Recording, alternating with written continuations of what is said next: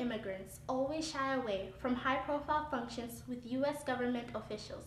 But this time, in the state of Massachusetts, they had a day of honor and esteem as the governor, Deval Patrick, acknowledged and gave them the audience they have been yelling for years. On April 24, 2010, Africans braved the chilly weather as they converged from all corners of the state of Massachusetts to the Tobin Community Hall in the city of Boston, where Deval Patrick held the first of the kind forum with immigrants who had a chance to meet with the reigning governor and speak out issues of their concern. The stage was a little different for the governor, who was danced rather than walked into the hall full of immigrants from all 52 countries in Africa to kick off his campaign among the largely ignored bloc of voters. During the town hall meeting, participants grabbed every opportunity to take a photo with the governor, leading to a scramble for the chance. So I'm glad today to have him here with us. There was a light moment as the governor counter-responded and announced a slip of tongue to avoid a breach of protocol. We are fortunate to have Governor Patrick and President Deval Patrick. President Barack Obama. Despite the misspeaking during the introduction about, did you say president? Yeah.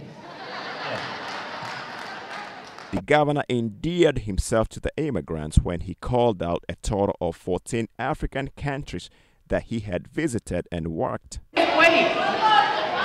a minute. How many of you are from Egypt? Ethiopia? Who's here from Nigeria? Who's here from Ghana? Those are all the countries in Africa I have been to or lived in.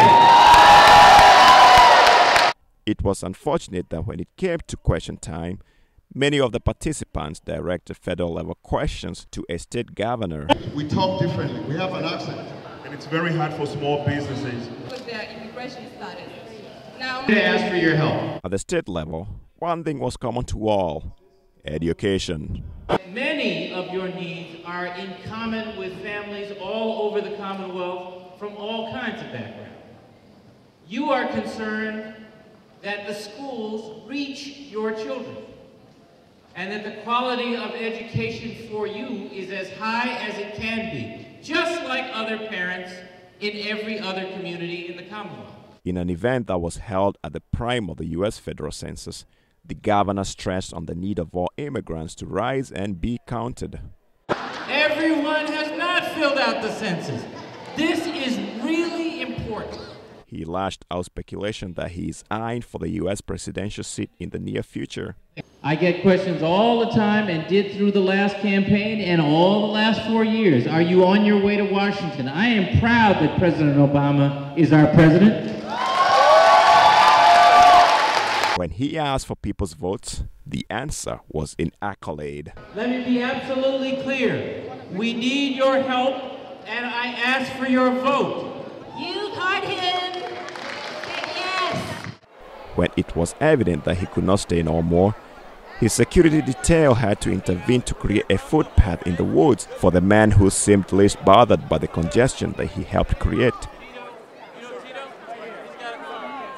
Over 76,000 African immigrants are registered voters, though many are eligible but do not exercise the right in a state with a little over 4 million voters.